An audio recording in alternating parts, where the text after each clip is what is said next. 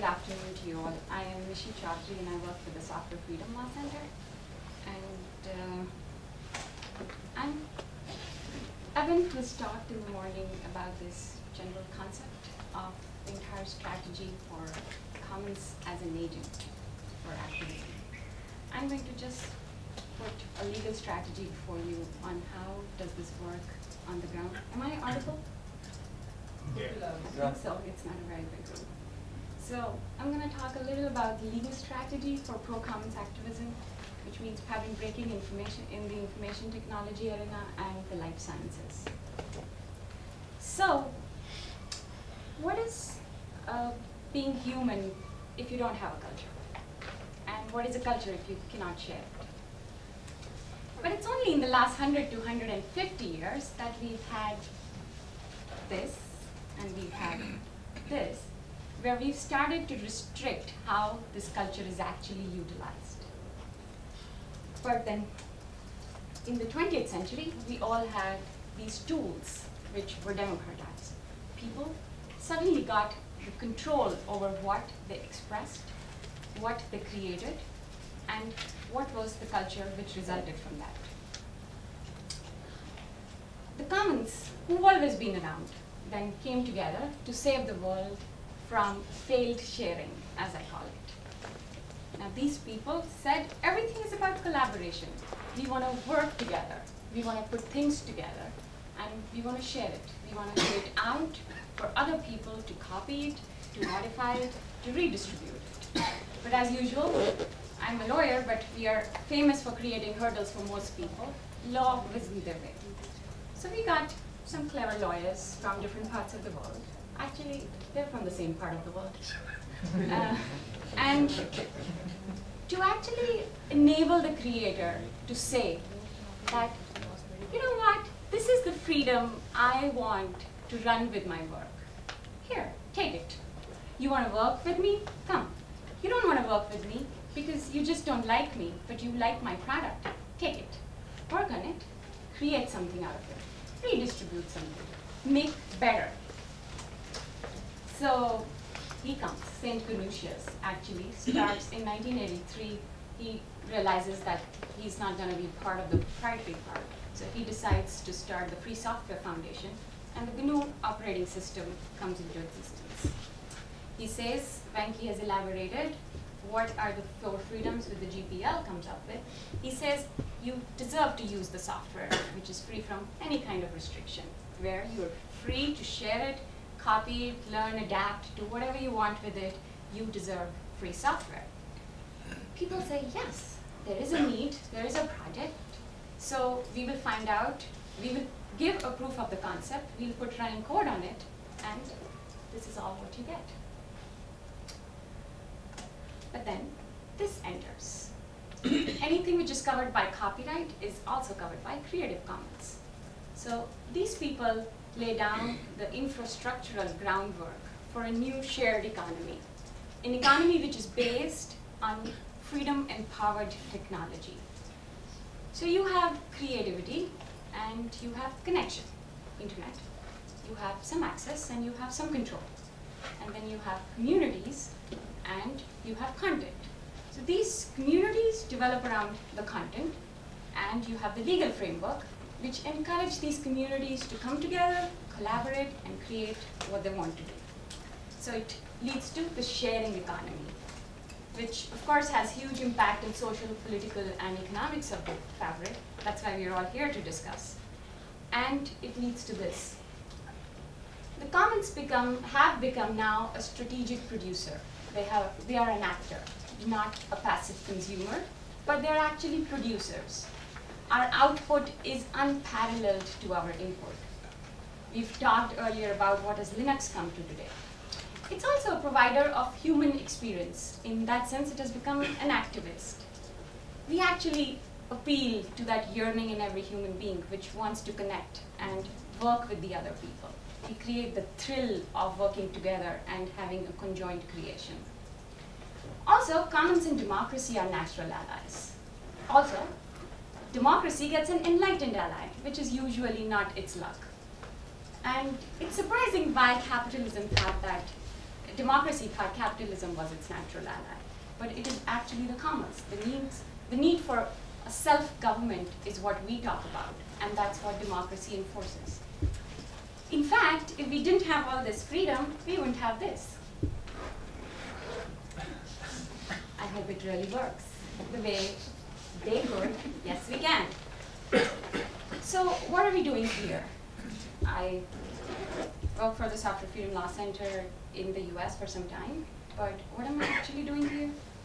Yeah, we've all heard this, and sometimes it works and sometimes it does not work, but everybody wants to talk about it, and we really, really know that there is a lot of truth in this statement. So in India, we're doing basically three things. So because commons, the legal strategy, the technology, there's technological strategy and the politics, they're so intertwined that we cannot separate them. So my legal strategy is also my political strategy and also my technological strategy. We're doing three things in India. We're doing development, we're going to do some resistive action in India, and we're also doing some education and adoption. When it comes to development, of course, software is the area I particularly work in. We are a little ahead of the curve in India. Unlike New York, our primary strategy is not here to work for the free software projects. Not because we don't want to work, but we do not find a lot of free software projects, independent free software projects, which are under development in India.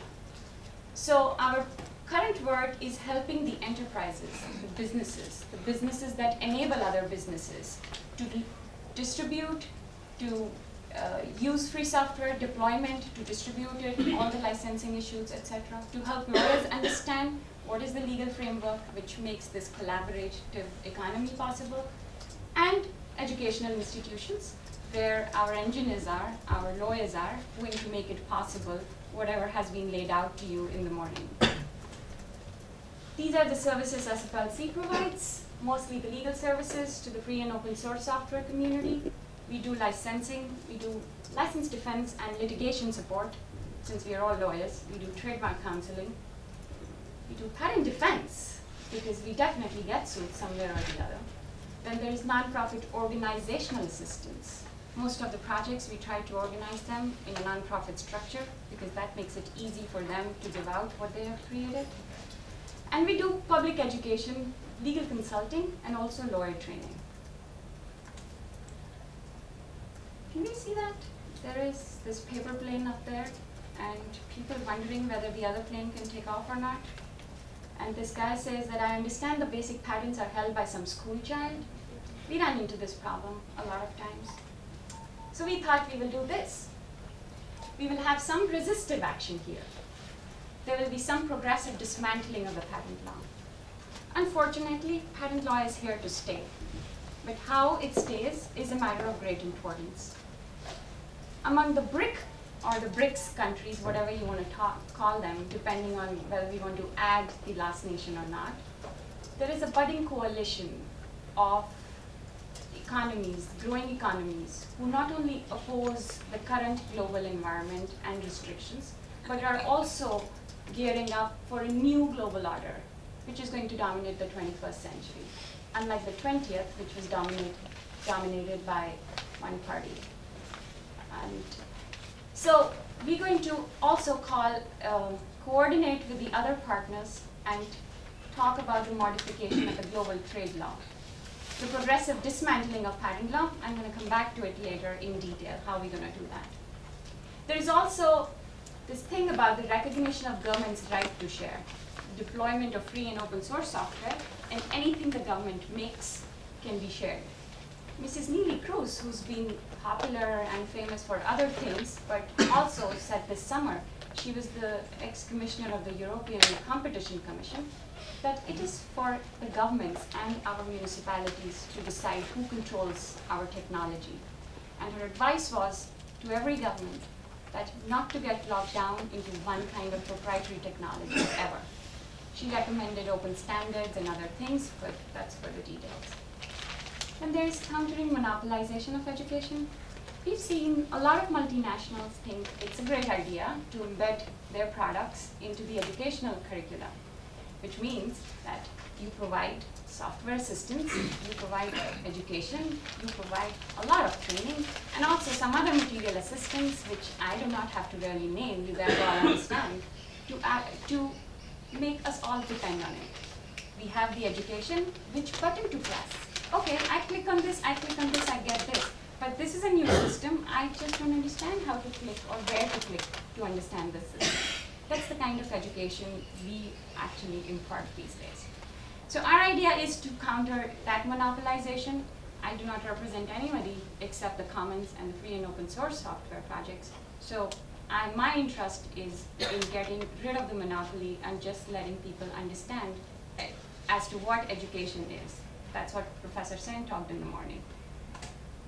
So some people think we should just, opposing something means that we should oppose everything about it. But that's mostly just talk, and it doesn't get work done. So I have to fight the system with its own tools and make my lawyer money on the other side, probably. So the Patents Act in India is a great piece of legislation. I love it. It's great. Section 21J says invention means a new product or a process involving an inventive step and capable of industrial application. Patent means a patent for any invention granted under this act. I don't understand this definition. If I didn't go to law school, I would say, what does patent really mean? But that's how laws are. So 3 cases, the following are not inventions within the meaning of this act. A mathematical or business method, or computer